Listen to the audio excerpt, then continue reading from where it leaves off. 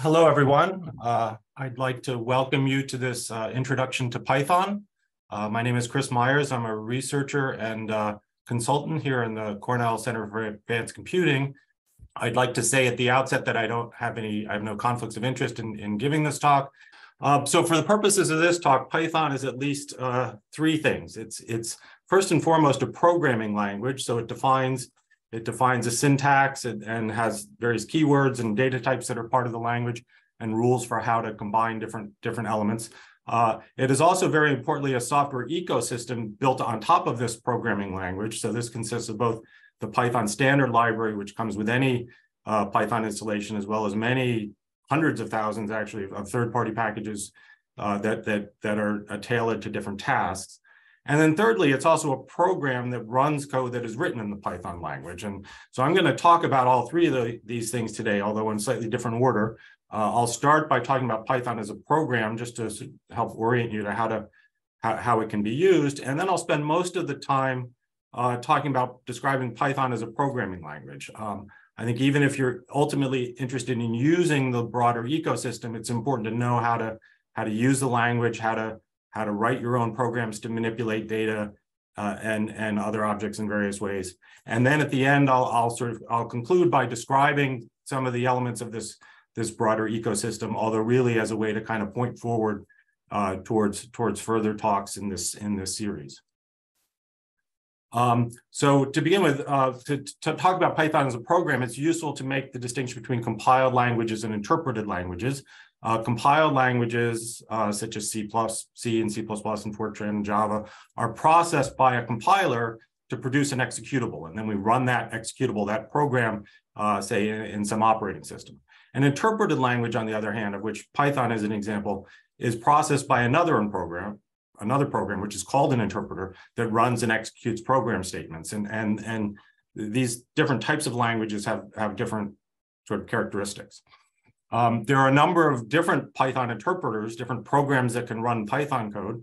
The default one is known as Python, or more formally known as CPython, and it might be sometimes installed on your system as Python 3. And this is really sort of the default and reference implementation of the language. And in addition to this, there are other interpreters that have been built on top of this, such as IPython, which is actually a package that's written in Python that provides additional functionality for interactive work. And then on top of IPython sits Jupyter, which is a notebook-based software system that can be used to integrate different aspects of not just code, but also of documentation and graphics, and can in fact run with other kernels for other languages. If you were attending this talk a few weeks ago with my colleague Chris Cameron, you heard a lot about Jupyter Lab and Jupyter Notebooks and the way that we can use those kinds of tools.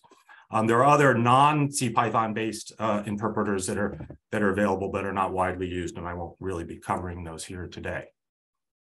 So again, each of these interpreters has different strengths and weaknesses and use cases.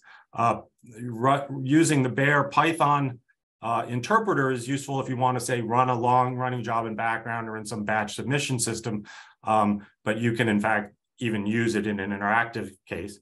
If you like to do interactive work, then IPython is more useful. And so, for example, I can start up an IPython console in a terminal, and I can execute some Python commands. I can assign things to variables. I can assign objects to variables, but then IPython also provides what are known as magic functions. And these all start with are prefaced by a %sign. And so, for example, I can ask what variables have I defined, and it shows me that I've defined a couple of integers, X and Y. And this is useful, again, when you're sort of developing code, when you're interrogating data, you're trying to figure out what kind of algorithms to develop. But these magic functions are not part of the Python language themselves. They're part of this IPython extension. And then Jupyter is something, as I said, that sits on top of IPython that provides these web-based environments that merge code and documentation and graphics and result. And in fact, this talk that I'm giving is in a live Jupyter notebook. It might not look as such because I'm using an extension that sort of converts these things to slides, but I mean, I can execute Python code within these code cells. I can add 2 integers, or I can concatenate 2 strings. And this is, this is the way that you can interleave, say, markdown documentation in a notebook with code and results. I'm just going to run this little cell here. This is a nice trick that I learned from Chris's last seminar in Jupyter Lab to facilitate sort of printing things. And just to sort of conclude this opening section, you might already have. I mean, obviously, you want to if you want to run Python, you need to have it installed somewhere that you have access to. You might already have a version of Python installed on your machine, but if that's there by default, say as part of the operating system, it's probably being used for system administration tasks, and it's best not to mess around with that one too much. You can certainly use it to add additional packages for your own use, but you don't necessarily want to go and try to upgrade that version. So you probably generally want to install another version of Python that you can more freely customize, and a nice set of choices is available from Anaconda. So the Anaconda Python distribution is a big installation package that installs a large number of Python packages by default.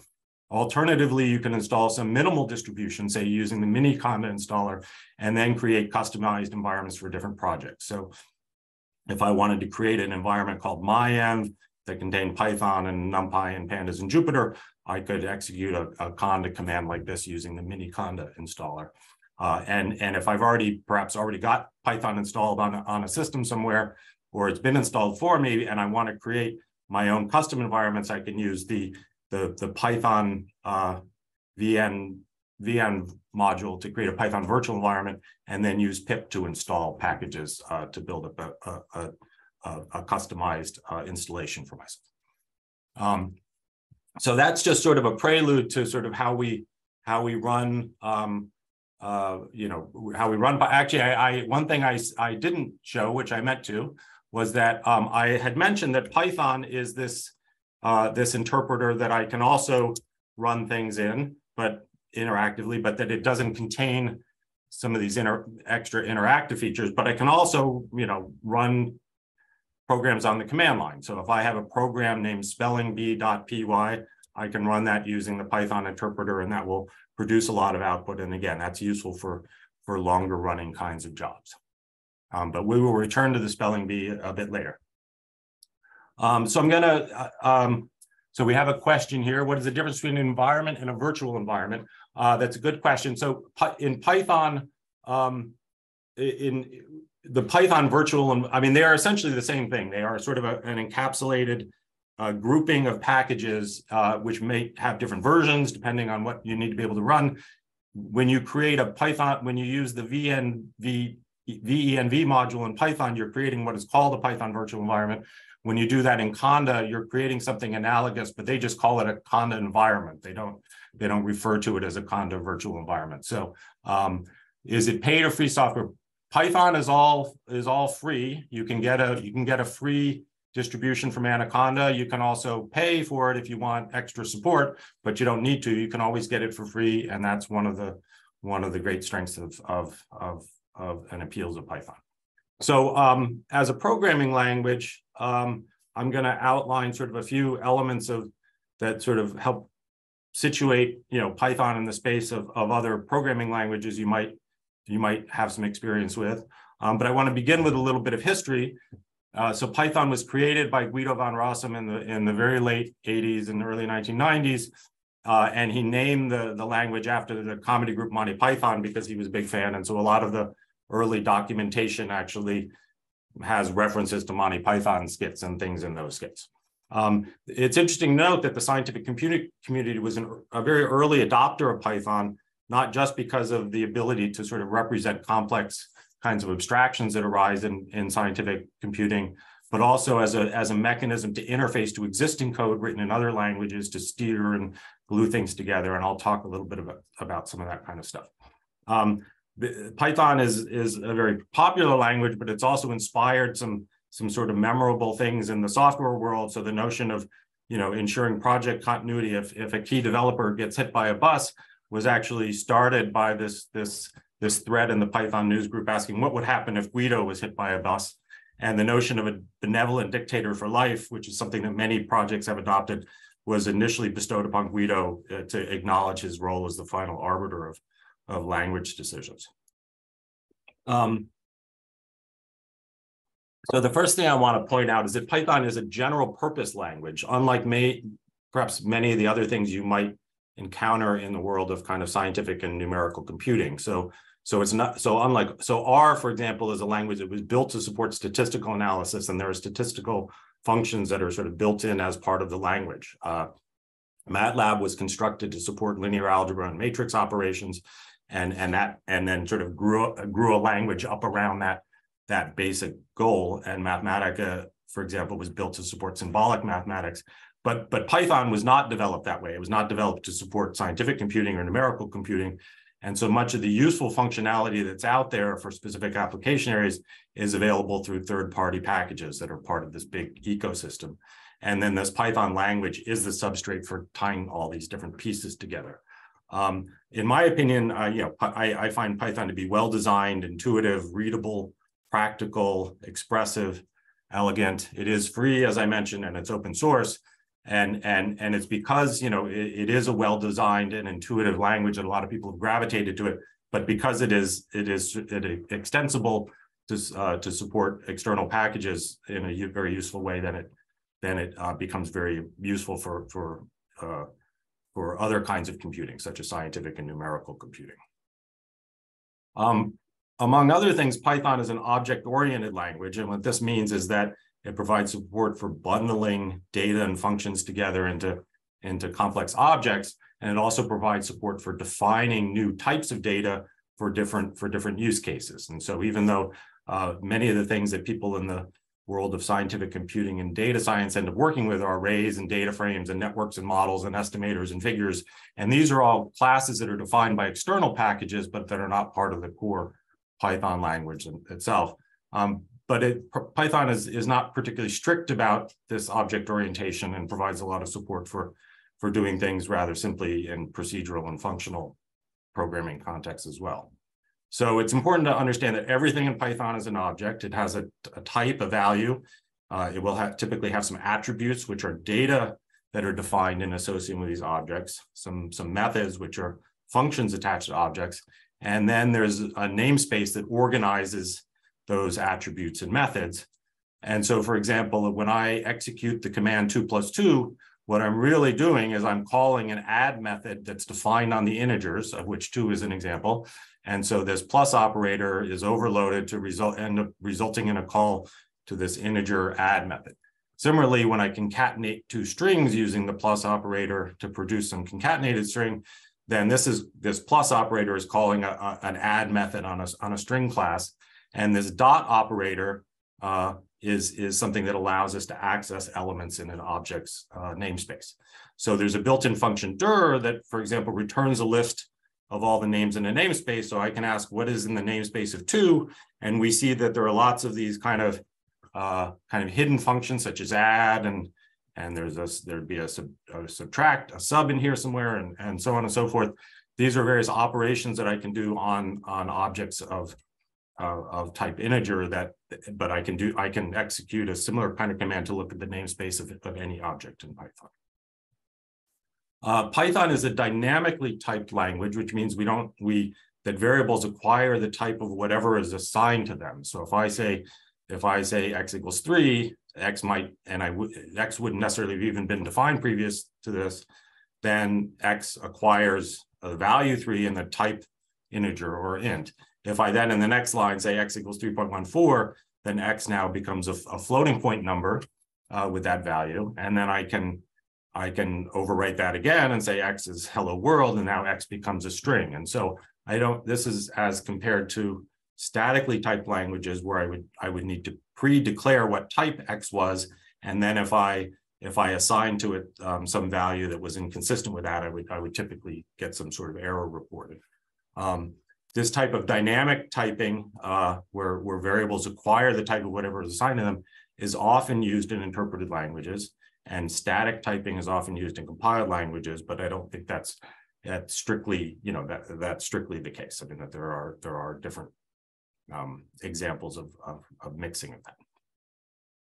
Python, as I said, is an interpreted language, and so it's processed by an interpreter. And this default CPython interpreter actually does some bit of on-the-fly compilation when it parses Python source code. It creates intermediate bytecodes that then get executed by the interpreter, but you don't actually ever see any of that. That just happens under the covers.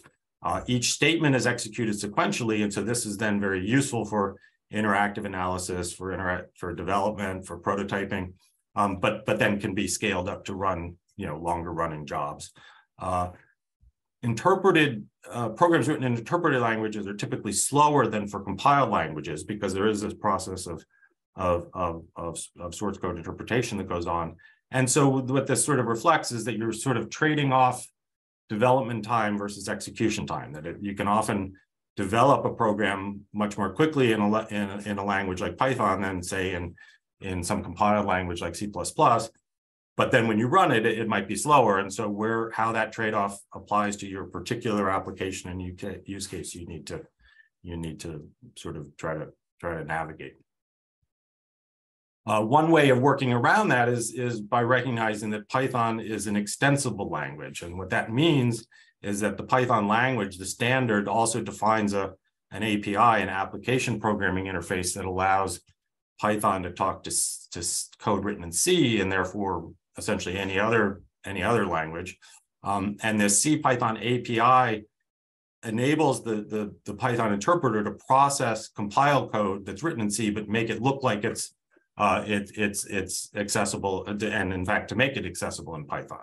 So in fact, many programs that are written in the Python language are actually calling compiled functions written in some other language, which ends up resulting in higher computational performance than if you were sort of running pure Python code alone.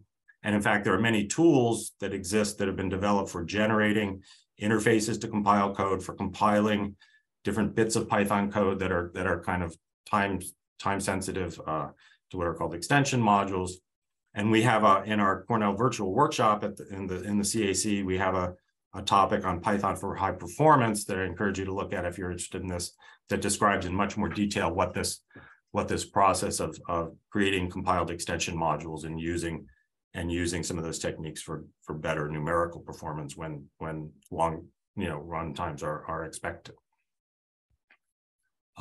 There are a number of built-in data types in Python, as is typical for pretty much any programming language. There are certain numeric types, integers and floats and complex numbers and Boolean types. There are string data types. There are a number of built-in container data types that I'll talk a bit more about that make it very useful for building up complicated programs very, very quickly. Functions, as I said, everything in Python is an object. So functions are objects and classes are objects, and modules that you import to access different kinds of functionality, those are all objects, and those are all built-in types in the Python language. I mentioned these container data types, and there are various these built-in types that are very useful for a number of things. So we can create lists, which are ordered sequences of objects. In Python, we start counting indices at 0 rather than at 1, and say in some other languages. But then we can access, we can walk through that list, or we can access any element by its integer position. Dictionaries are also incredibly useful. These are mappings from a set of keys to a set of associated values. So this goes by other names in other kinds of programming languages. But this is very useful when you want to relate different types of data to each other. Sets are another built-in type. So these are unordered collections and of unique elements, but what's very useful is that they support set algebra. So we can compute unions of sets and intersections and differences. And this is incredibly useful for a large number of different kinds of operations. There are tuples that allow us to bundle together related items, and then strings, which are ordered sequences of characters and that support many particular kind of string processing operations. So even though these are sort of the core of the built-in container types in Python, a number of other packages, these third-party packages, build other kinds of containers. So for example, in NumPy, we are introduced to arrays. These are potentially multi-dimensional arrays, and in some ways they share a lot of characteristics with lists, but they extend that concept to multiple dimensions that are very useful for numerical computing. And then if we're working with tabular data, we might end up working with data frames and series, which again are containers that hold collections of items, and these are defined, for example, in the pandas package. And we'll see a bit more about those later. Often when people are first getting started with Python, and even the main Python tutorial has you work with Python as a calculator, and I would say this is incredibly useful. I mean, I sort of use Python, and in particular IPython, as a calculator pretty much on a daily basis for various tasks. But we've got the standard kinds of arithmetic operations, and so, for example, we can combine these things to compute various kinds of numerical expressions, or we can assign variables to data, or data to variables, and then write mathematical expressions that make use of those variables. And again, you can do this just within an IPython or Jupyter console, and it's very useful, more so than trying to type numbers into some calculator app or something. One of the design goals that Guido van Rossum wanted to institute into Python was its readability, and one of the important ways that gets accomplished is by using indentation to identify code blocks, and this is rather different than most other languages, and therefore it's useful to, if you're writing code in Python, to use a code editor that understands this. It understands Python, so it can help you with that indentation. But for example, if in Python we want to write a for loop to loop over the integers from 0 to 9, we would write a for statement like this, and then we would indent underneath that, and everything that's indented at that level below that for loop becomes part of the for loop. All that gets executed through the for loop. Whereas in a language like C or C++, we would define that code block that's associated with a for loop by opening and closing curly braces. So we would need these additional characters to define the code block, whereas Python just uses the indentation itself. And that once we de-indent back out to the level where this for is, then we're no longer in that for loop. Similarly, if we want to have if-else kinds of statements, we indent to define code blocks in this kind of branching. Whereas other languages, say such as MATLAB, would often introduce other keywords, such as the end keyword, that would tell us when we were done with that. So part of the design goal here is to use the indentation to define the code blocks rather than other keywords that delineate that structure. And sometimes that's where people are getting started. Takes a little getting used to, but you sort of get the hang of it eventually. Python provides support for all typical kinds of control flow. I mentioned for loops. There are for loops and while loops, and we can break through from those in various ways. Branching with if, else constructs, and as well as exception handling, which I'll show a little bit about. So we often in sort of scientific computing, we might have some collection of data, and we want to iterate over it and do something to that. And so again, this for loop allows us to iterate over some kind of container, and essentially it can iterate over anything that is iterable. And that's a pretty open-ended definition to some extent in Python. I mean, I can iterate over a list, the list that contains the items A, B, C, D, E, but I can also iterate over this for I in range 10, printing out these integers going from 0 to 9. And if you go and you look, you say, well, what is range 10? What is that? It's actually, it represents itself as this object. So we can, for example, query the help system to see what range does. And what range does is it returns an object that produces a sequence of integers from start to stop, perhaps by some step. So range does not produce a sequence of integers. It produces an object that can be iterated over to produce a sequence of integers. And so this is an example of what's known as lazy evaluation, which introduces various efficiencies that instead of producing the list 0, 1, 2, 3, 4, 5, 6, 7, 8, 9. It's just capable of returning each of those things as it's iterated over. And as we see in the documentation, we can go from a start to a stop with a step. And so we could go to from 4 to 17 in steps of 3. If we wanted to be able to create this list, we could, for example, call the list function on it and produce the list. But if all we want to do is iterate over those integers, we don't actually need to produce this list. And there are many elements of Python that have a similar kind of feel, that they don't, if you just need to iterate over something, you can do that more efficiently through this technique of lazy evaluation. There's a question here asking if I'm using IPython right now. I'm actually using this is a Jupyter notebook that I'm running in, and Jupyter when run with Python code uses the IPython kernel. So all of those kind of magic functions that I was mentioning at the beginning in IPython are available within Jupyter as well. So in that sense, yes, I am using IPython and I am using Jupyter. So even though range 10 doesn't explicitly produce, it doesn't produce this list, because it can be iterated over, I can apply any function to it that can interpret an iterable. So for example, I can sum this list of integers just by iterating through this set of things that are produced by that, rather than by creating the list itself. And if this is a very long list, this can actually result in significant both time and memory savings to sort of just produce elements as I need them rather than sort of pre-produce them in advance. I can iterate over other iterables. So a dictionary, as I said, is something that maps keys to values. So in this case, I have a dictionary that maps the keys A, B, and C to the numbers 1, 2, and 3, respectively. And dictionaries provide a method called items. And so I can iterate over the list of key value pairs and, for example, just print them out.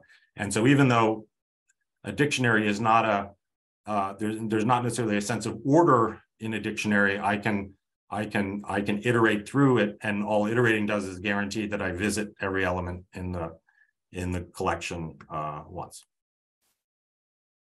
There are some constructs that have been imported from functional programming languages that make things even more compact. So this notion of comprehensions, list comprehensions, and dictionary comprehensions. So for example, I can embed this kind of for loop in a statement that produces a list where the list contains the squares. So I'm looping over n from 0 to 9, but then I'm producing a list that contains n times n, the squares of n. And I can essentially do that in one line without having to write out a loop and put elements in a list. And this can be once you understand what this syntax looks like, it's both more readable and more compact. And similarly, a dictionary comprehension lets me create a dictionary on the fly. So if I want to create a mapping of all of the ASCII letters in this string module, I can do so with a line like this, and then this produces this dictionary that maps letters to their positions in this list. And we'll see a little bit more of ways of using those kinds of tools. I mentioned exception handling, and this is something that not all languages provide the same degree of support for, but it can be very useful. So I have some commented code here, but if I uncomment this and try running it, I'm going to loop over denominators and then use those to divide 1 by the denominator. And when I get to the end here, I see that I'm trying to divide 1 by 0, and that gives me a 0 division error. And so if you had code like this in a program and you ended up sort of dividing by 0, your program would just stop right there and throw this error. But what you can do instead is try a particular action, such as dividing by the denominator, and then catching an exception. So if we do this now, we see that the things that it can divide by, it does. But then when it actually encounters this 0 division error, we can catch this with an except statement, and we can deal with that in some other way. We obviously can't divide by 0, but we could decide how we do want to deal with that, maybe by printing something out or assigning it to some other value or what have you. So again, this is sort of a Pythonic, given that there's nice support for this, part of the Pythonic design sense is that you rather than checking ahead of time to see whether you can do something, you can try it and then respond to any errors that might arise. Similarly, if we want to open a file, try to open a file that doesn't exist, we can catch a file not found error and deal with that more gracefully. So that's all part of the the kind of control flow things that are part of the core language. Another obviously very important thing in any programming language is the ability to define functions, and the def keyword is what is used to do this. So by saying def concatenate, we're going to define a function named concatenate, and this thing takes 3 arguments. And then within the code block, which is indented here, we potentially could do a bunch of things. In this case, the only statement we have is that we're going to return a value. So this is going to add string 1 plus separator plus string 2. It's going to concatenate 2 strings with some separator. And in fact, we can define a default value for this separator. So we can define default arguments. So if I don't provide a separator explicitly, this default value gets used, which is just a space. But if I want to, I can override that and provide a 3rd argument explicitly. So I can define a different separator, in which case then I get, for example, these double dots. So I can override a default argument by providing it. And if I'm willing to type some extra stuff, I can actually provide these arguments in any order by using what are called keyword arguments. So I can explicitly say what the separator is, what string 2 is, what string 1 is, and again, these keyword arguments can get processed out of order as to how they're defined. And these are very useful for when you're calling a function that has lots and lots of arguments, lots and lots of inputs, most of which have default values, but maybe you want to override 1 or 2 of them. And so rather than having to type in the whole suite of things, you can just provide keyword arguments to set a few of those within the function call, and that can be extremely useful. So we can put all these pieces together. I've given you just sort of a sketch of some of the elements of this, and I want to give you a sense as to how easily it is to sort of use some of these pieces to sort of do something a little non-trivial. So I don't know how many of you play the spelling bee game on the New York Times website. Maybe you could raise your hands in the Zoom session there if you do. But in any case, what spelling bee does is, it asks you to construct words built out of the series of letters, and all the words have to at least contain the center letter. So in this case, all the words have to have the letter B, and I want to find as many words of 4 or more letters that contain that center one, and I can reuse as many letters as I want. And sometimes when you're playing this game, you find yourself sort of iterating over. You might know you need a 5-letter word that starts with BL, and then you just start trying all possible combinations because maybe it's a word you don't know. At least that's the way I play. I start trying to do this kind of iterating around the circle to try different combinations of letters. But we can actually write a little program that does that for me. And in fact, I've written this because I use this sometimes when I'm playing spelling bee. I don't consider this cheating because it's actually just generating all possible words consistent with the letters. It's not actually telling me whether any of them are words. So I still have to figure out whether any of them are words.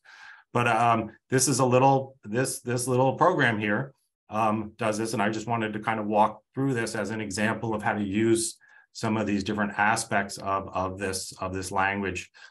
So the first thing I'm doing is actually I'm stepping out of the core language, and then I'm importing another module. So itertools is a module that's part of the Python standard library. So it's not part of the built-in language, but I can import it and then access things that are defined within that module.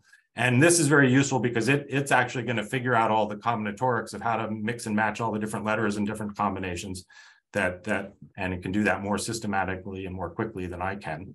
I can assign some variables to store data. So I can, for example, store the set of letters that are part of the current day spelling bee, and I can define the center letter by convention as the first element indexed at position 0. So it's the letter B. And then I can say I want to find words that start with BL and that have 5 letters total. And then sometimes I might say, oh, I don't really think there's going to be a word that has 2 I's in a row or 2 U's in a row, three, combinations of three. So I can define a set. I can use the built-in Python object type set to define a set of character patterns, string patterns that I want to exclude from consideration. And I can define a function that takes the set of available letters, takes the starting letters that I'm trying to build words from, and the total length. And then essentially what this function does is it uses the product. So, that messes things up there. Within the itertools module, there's a function called product that's basically going to generate all the combinations of possible letters. And you just need to look up the documentation on the itertools module to see that this is the function you need. And then it uses list comprehensions to produce all of the words that are built from the set of available letters, start with a specified set of letters, and then are of a given length. And again, this is pretty compact stuff, but once you write and debug this function, you can call it to generate all possible words. And then at the end here, I have a little loop where I loop over all the words that I've just created by calling this function. And I check to see whether or not the word contains one of these excluded substrings that I don't want to allow. And so it does some checking there with a for loop and an if statement. And then finally at the end, if it doesn't include one of these excluded pieces and the center letter is part of the word, then I print it out. And so I can, for example, here's the code as actual Python, not as marked up stuff there, and I can run it, and it then produces, starting from BL, all the 5-letter words that don't include, and there's a few hundred of these. And again, so this is a list that I need to go through and try to figure out whether there's something in there that might be a real word. But this I hope gives you a sense of how, with just a few of the sort of the constructs that the language defines, you can sort of build up things that do some non-trivial kinds of computations pretty quickly. And I can use, for example, this whos thing that I mentioned before. And now I can see this is now listing everything in this whole session that I've done so far, but this includes, for example, the itertools module, and itertools is actually a type module. I defined a function called, where did my function go? I defined a function called words. And so that is of type function. It's a function that lives at this place in memory.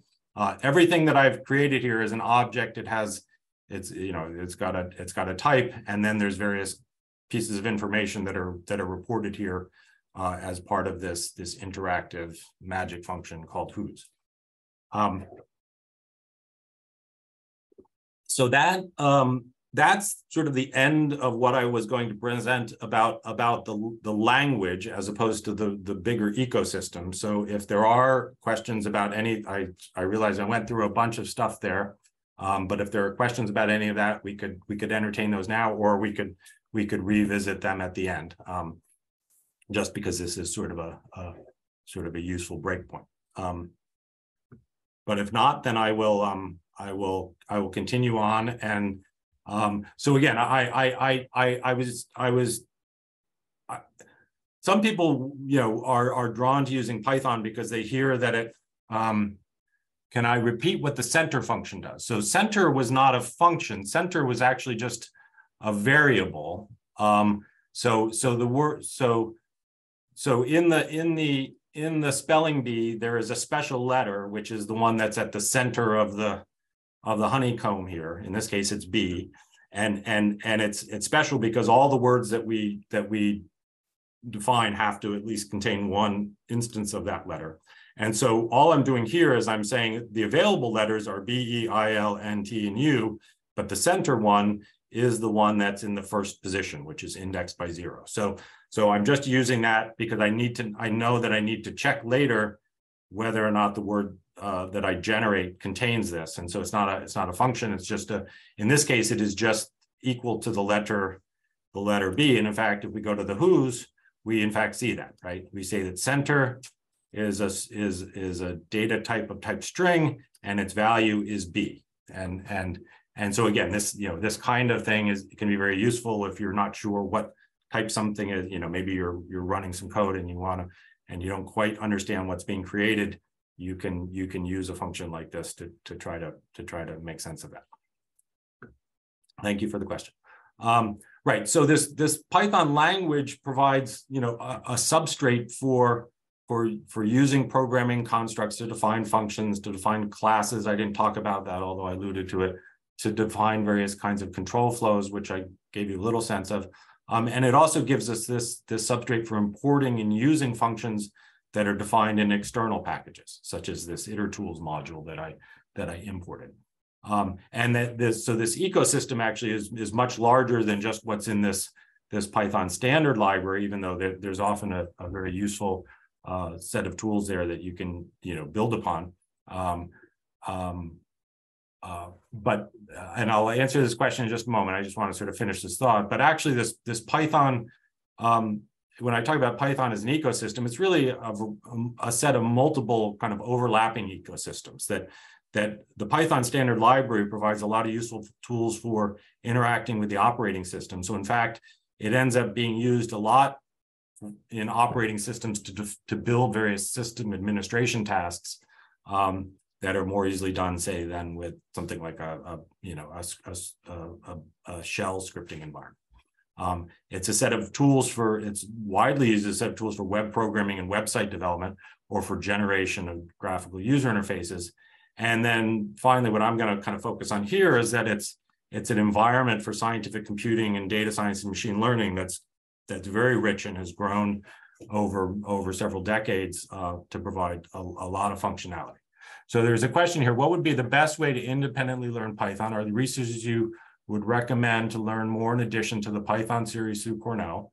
So certainly I mentioned our CVW, our Cornell Virtual Workshop, cvw.cornell.edu. Is that the right? No, it's cvw.cac.cornell.edu. That's the right one, I think.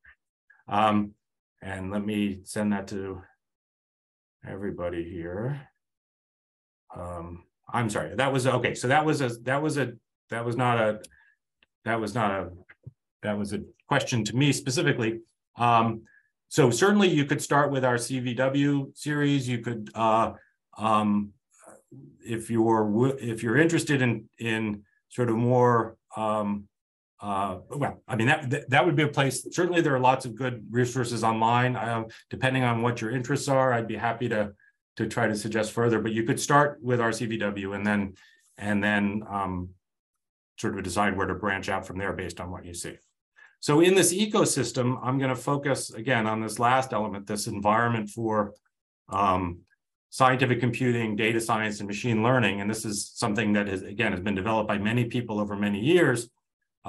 It starts with the Python interpreter and with this CPython API that I mentioned, but then it also includes the Python standard library, which I alluded to, as well as really sort of the centerpiece of a lot of this is what's known as NumPy, numerical Python. And by building up these layers, this ecosystem provides a lot of support for scientific computing and data analysis through various packages, for data visualization through a different set of packages, and for machine learning, which again sort of combine different aspects of these different subsystems in order to enable a lot of rich work without requiring people to build up the sort of core algorithms from scratch. And so even though you might be interested in using elements of this ecosystem, I do feel it is important, and it's really not sufficient just to think that you can sort of make function calls to functions in these packages without understanding some of the aspects of the programming language, which is why I was sort of emphasizing that as a first step.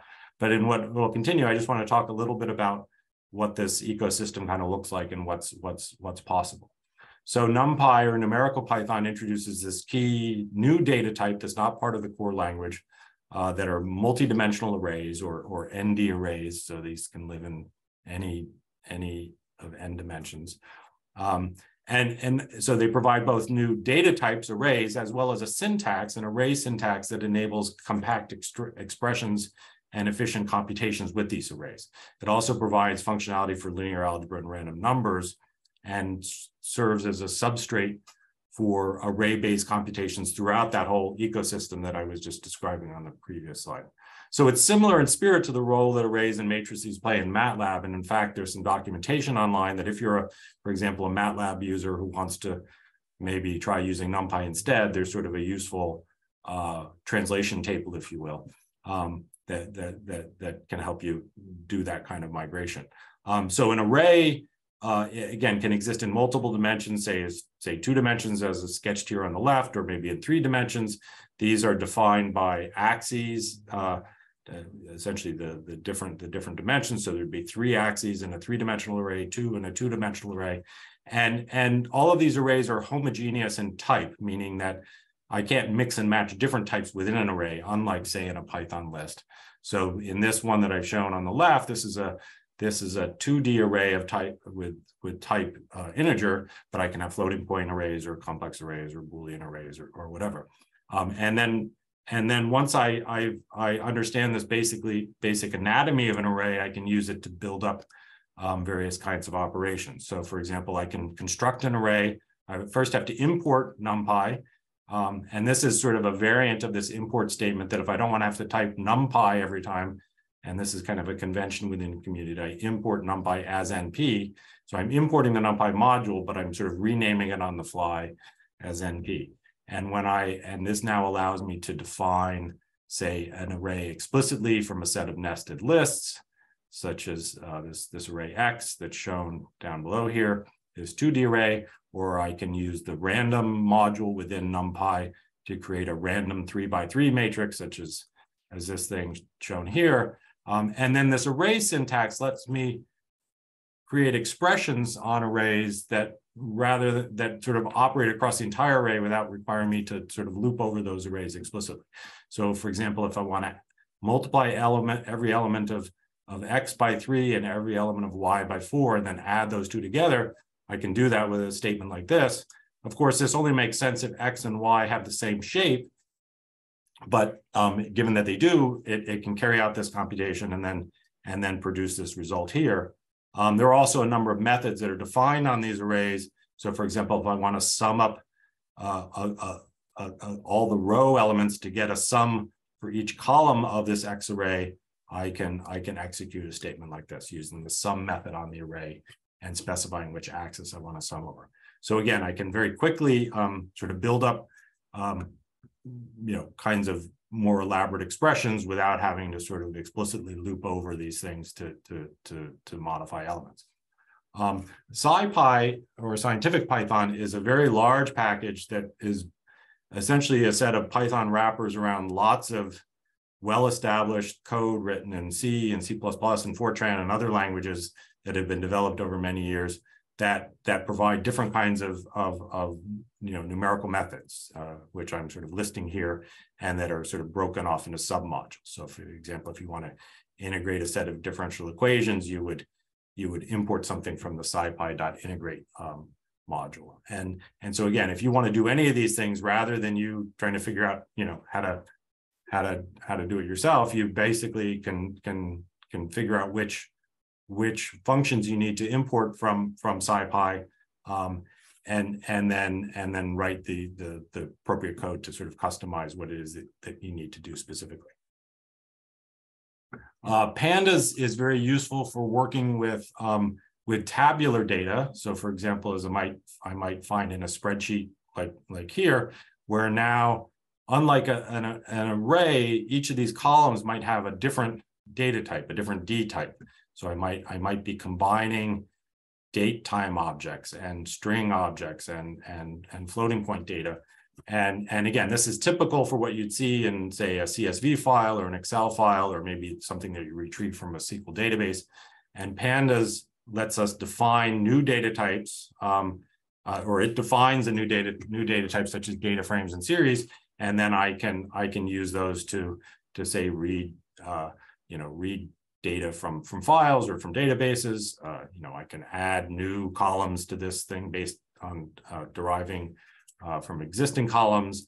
There's a very powerful group by functionality. So I could group over subsets of data. I could, for example, group by each of the observers and figure out what the mean data values observed by each of the observers. And there's lots more functionality. So if you've got data that's sitting in an Excel file or in a CSV file, and you want to do something more than what Excel can do, or that you don't know how to do in Excel and you want to write a program in Python to do it, you can use pandas to import that data, to clean it up, and so on and so forth. And in fact, we have in our CVW, right, it is in fact cvw.cac.cornell.edu, as I was saying.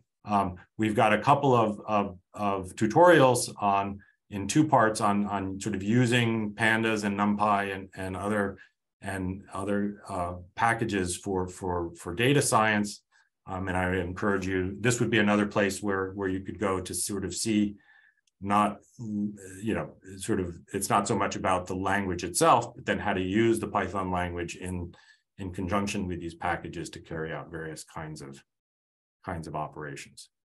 Python for data visualization is also kind of a rich area. There are many different packages that do various things.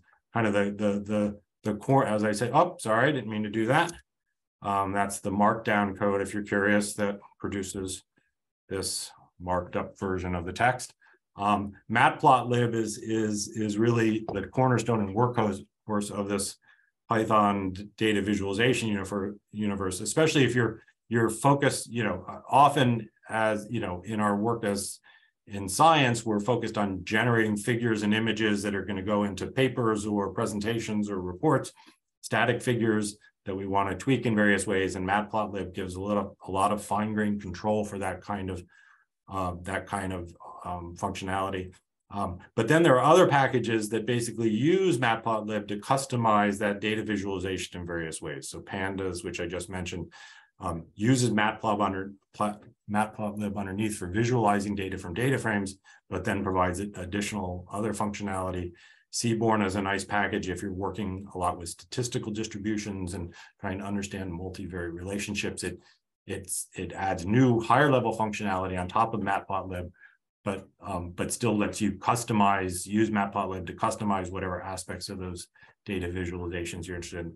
And stats models is a package, for example, that has a lot of support for statistical modeling, but then uses Matplotlib to present results of those analyses.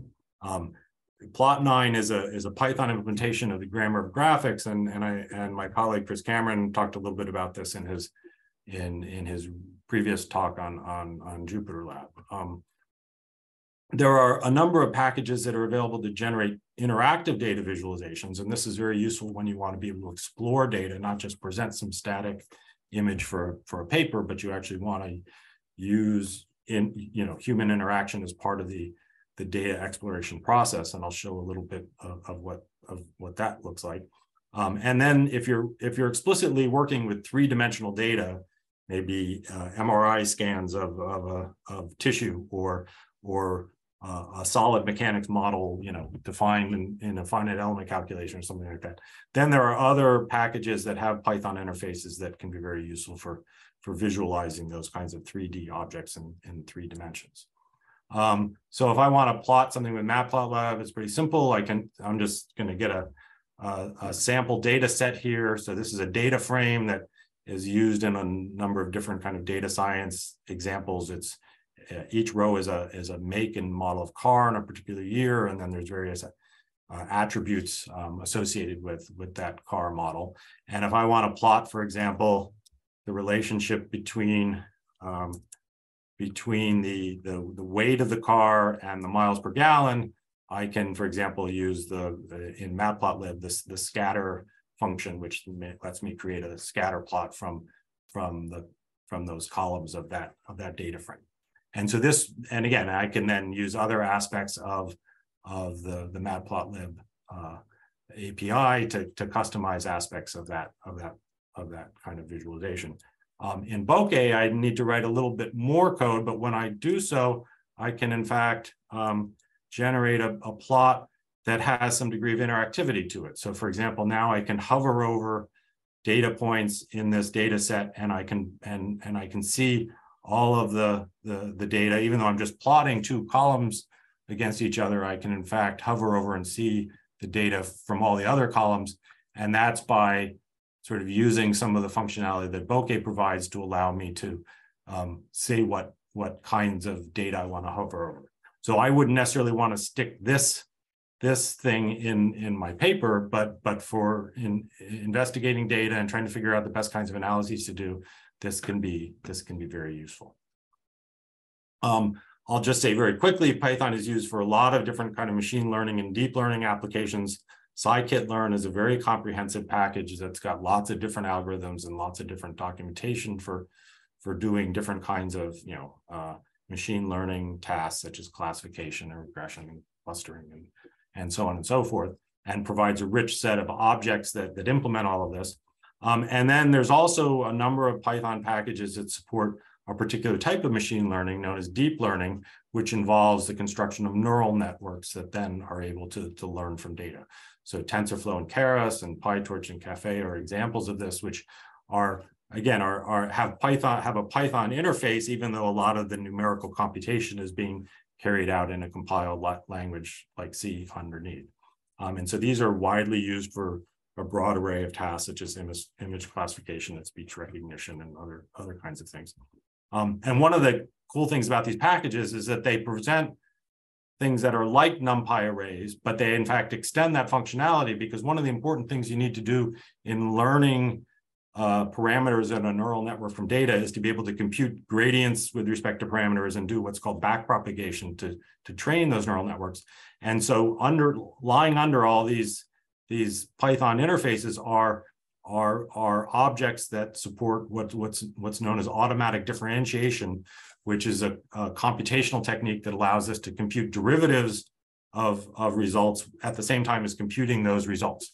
And so there's a lot of interest, if you're interested in that, in sort of the innards of what these kinds of systems look like, there's a lot you could learn about.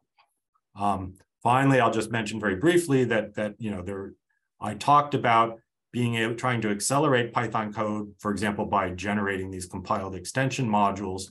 If we want to accelerate Python code more broadly, we can do so by making more of it running in this compiled C Python API. We can learn about techniques for writing faster pure Python, or we can, for example, introduce parallel processing, running sort of multiple copies of Python at the same time.